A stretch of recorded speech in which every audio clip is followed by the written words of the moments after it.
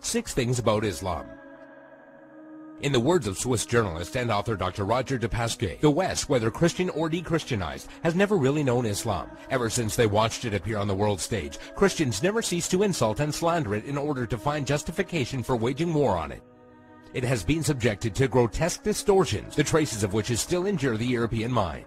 Even today, there are many Westerners from whom Islam can be reduced to three ideas: fanaticism, fatalism, and polygamy.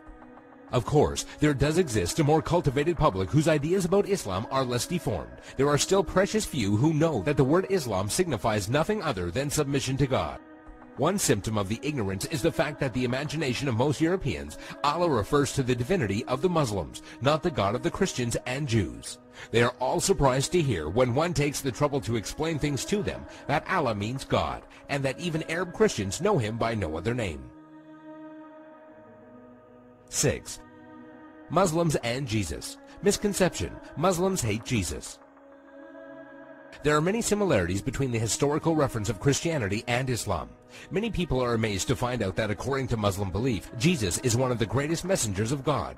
One cannot be a Muslim without believing the virgin birth and the many miracles of Jesus Christ. Jesus is also mentioned in many verses of the Quran and is often used as an example of good virtue and character. However, the main difference between Christianity and Islam is that the Muslims do not believe that Jesus was God. 5. Islamic Jihad. Misconception: Jihad means to fight for the sake of God. The true Arabic meaning of the word jihad is struggle. However, in Islam, it is often used to describe the striving in the way of God.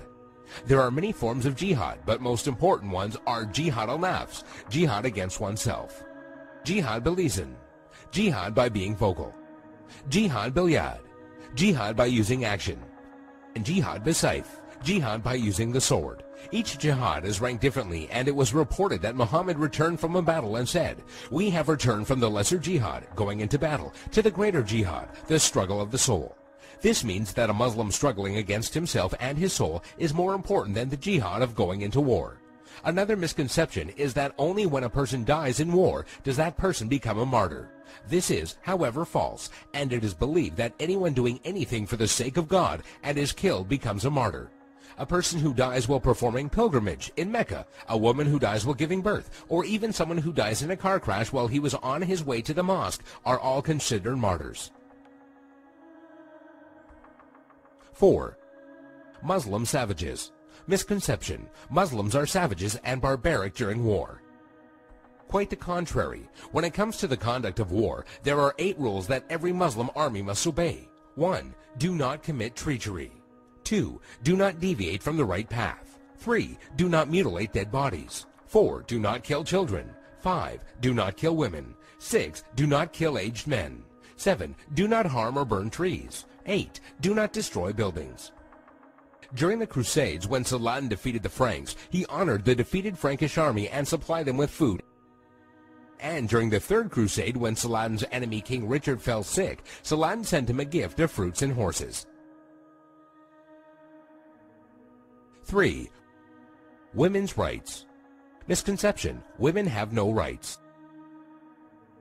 The image of a woman wearing a veil from head to toe, a woman who gets unfair justice, or a woman who is not allowed to drive is an all too familiar notion when it comes to women treatment in Islam. And while there are Muslim countries in the world that do implement many harsh rulings against women, this should not be portrayed as Islamic law.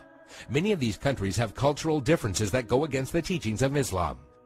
It should be noted that during pre-Islam Arabia, women were used for fornication only and had no independence. The birth of a daughter in a family was considered humiliating, and the practice of female infanticide was uncontrolled. When Islam came back to being, verses in the Quran condemned the practice of female infanticide. Islam gave back many human rights to the women, and Muhammad was even reported saying that women are the twin halves of men.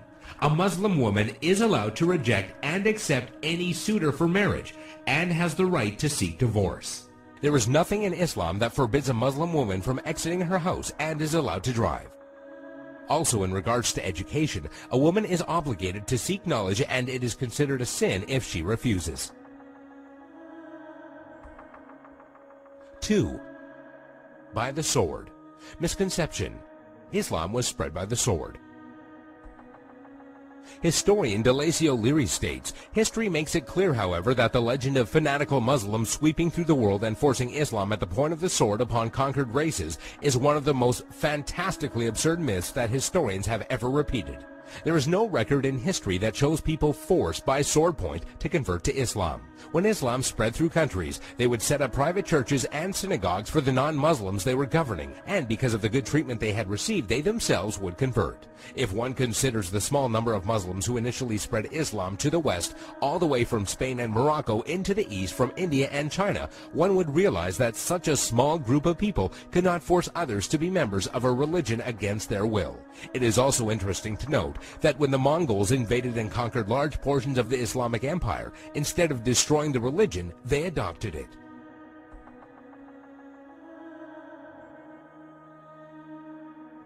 One. Islamic terrorism.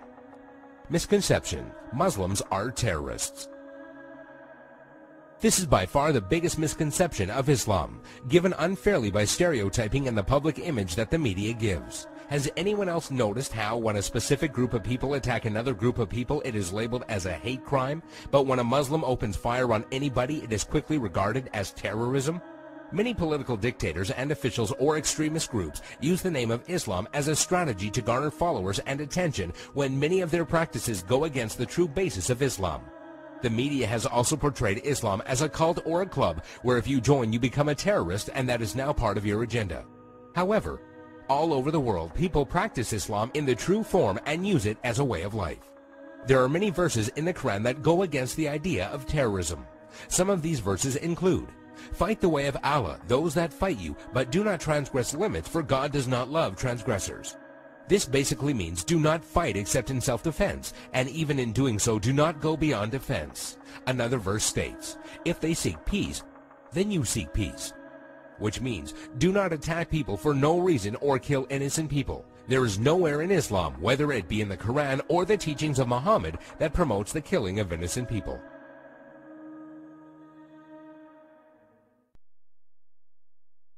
We are one Ummah who should stand with each other through all the highs and lows. One Ummah.